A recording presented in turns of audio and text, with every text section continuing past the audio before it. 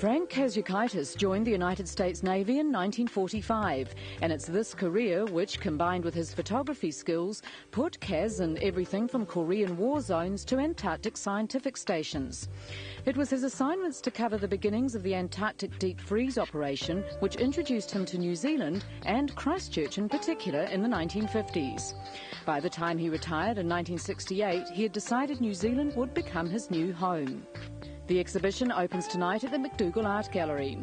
Curator Neil Roberts says the imagery spans more than half the 20th century and comes from someone who has been committed to the power of seeing and thinking images.